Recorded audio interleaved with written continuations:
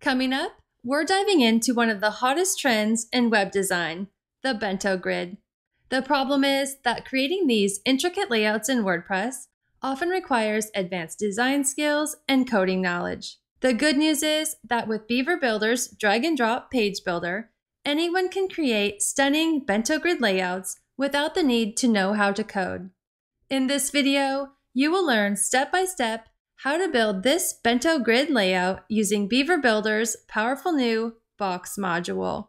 Let's take a look at what sets the Bento Grid design apart. Inspired by the traditional Japanese bento box, where each item is carefully arranged in its own compartment, this design trend focuses on clean lines, balanced proportions, and seamless organization, resulting in a visually appealing grid layout. In web design, the Bento Grid takes a similar approach, resulting in a clean grid layout that makes your content clear and organized. One of the best known examples of Bento Grid design is most likely the Apple website. They use it to create those sleek, organized layouts that we can all recognize. Another great example I found is the Procreate homepage.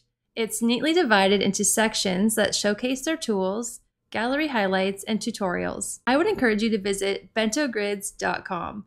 Here you will find many Bento Grid layouts to spark your creativity and help you to visualize endless design possibilities. Whether you're looking for minimalist grids or more intricate patterns, I have found this site to be a great resource. Now that we've introduced the concept of the Bento Grid design, along with a few examples, let's dive into creating our own Bento Grid using Beaver Builder's box module.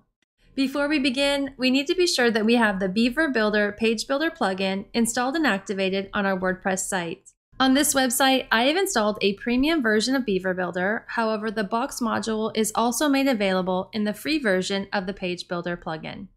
Let's start by creating a new page if you haven't already, and then click to launch the Beaver Builder editor. In the upper right-hand corner, click the plus icon to open the content panel. Scroll down, and here you will see our new box module section. Drag the box module onto the page. This box module serves as our overall container. The next step is to set up your grid layout by adjusting the row and column settings. In the box module settings pop-up, go to the Container tab and set the display to grid. This action will display the CSS grid options. When working with grid layouts, it is helpful to understand the number of rows and columns that make up your design. Let's take a quick look at our grid box design that we're building. We can see here that our example is made up of 4 columns and 2 rows. So for a 4x2 grid, we will set the columns number of tracks to 4 and the rows number of tracks to 2. Next, in the spacing section, you can increase or decrease the gap and padding to further refine the layout. Keep in mind that you can always make adjustments later as your grid begins to take shape. Next, we will add our Flex children containers to form a structured grid, similar to the compartments of a bento box. To do this, let's drag another box module onto the page and drop it inside the grid box module. This time in the pop-up settings box, we want to be sure that this box is set to Flex. I find it useful to navigate to the outline panel in order to duplicate this action for the remainder of the Flex boxes. In the upper right-hand corner, click on the outline icon, and then right-click on Box Flex Row, which is our box we just dropped in, and select Duplicate. Repeat this action until you have created 4 copies, each copy representing one of the containers you want to display. Each box module serves as a container for content. Look back at our example, we can see here that there are 4 containers. Now we are ready to adjust the appearance of each box and add our content. I like to work from left to right and top to bottom. So in this example, we will start with the orange 2x2 container on the left. To achieve this look, let's click on the first box module to open up the settings pop-up. When you hover over the layout, you can quickly select the box module you want to edit by clicking the Select Parent icon in the Actions toolbar. The overlay will indicate which module you are selecting. Now, under the Container tab, scroll down to Sizing and Placement. Here we want to increase the span to 2 for both the grid column and grid row in order to achieve a 2x2 box like this. Next, scroll down to the Appearance section and click to add a background color. Note that at the time of this recording, I am using Beaver Builder version 2.8. However, coming up in version 2.9, we are working on adding some awesome new background options that I think you are going to love. You can easily add things like background layers, gradients, and overlays to make your designs pop. It's super simple and gives you a ton of creative freedom to really make your site stand out. And I can't wait to show you how it all works. So look for that in an upcoming video. For more information on this, I will link up to an article that highlights even more features coming in 2.9. But now back to our Bento Grid. This section is made up of a heading and text, so we need to drag the heading and text editor modules inside the box module. Then we can add our content into each module. In order to arrange them as shown in our example where they're in a column on top of each other, we will need to adjust the flex settings in the box module pop-up. In this example, we want to change the direction from row to column so that our content is stacked on top of each other. Note that you can also choose from reverse row and reverse column, which then puts your content in the opposite order. For align, I've set this to space between. Here you'll have a variety of different options and ways to organize your content within the space.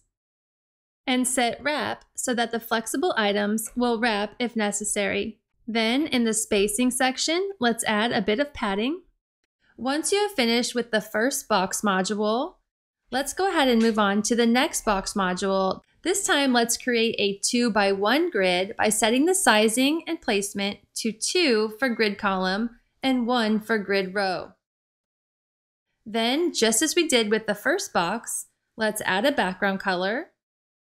Then drag in a heading module, add our content, and a text module, and add our content as well.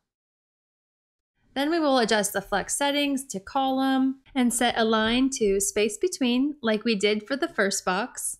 Then let's set wrap and add some padding. Now we're ready to move on to our final 2 box modules. As you can see here, these are each single column and single row, so there's nothing that we need to set for the sizing and placement. All that's left to do is just set a background color and then drag in and add our content to the heading modules and text modules. And lastly, adjust the flex settings. For our 4th and final flex box, we can simply repeat the same exact steps that we just completed to build out the 3rd flex box, so that our last box looks like this. The next step is to ensure your grid design adapts well to different screen sizes. We can use Beaver Builder's built-in responsive tools. Open the Tools menu by clicking the arrow in the top bar of your editing screen and scroll down to select Responsive Editing from the dropdown. And of course, if that's way too many steps for you, you can also use the keyboard shortcut R to save some time. Note that you can toggle between the device sizes by continuously clicking on the keyboard shortcut R. Then, to make any required adjustments to your layout, you will simply click on the module that you want to change and then adjust it for that screen size. The responsive editor offers a precise preview of your layout across various devices, and you can view the design at different sizes using the width and height options or the drag handles.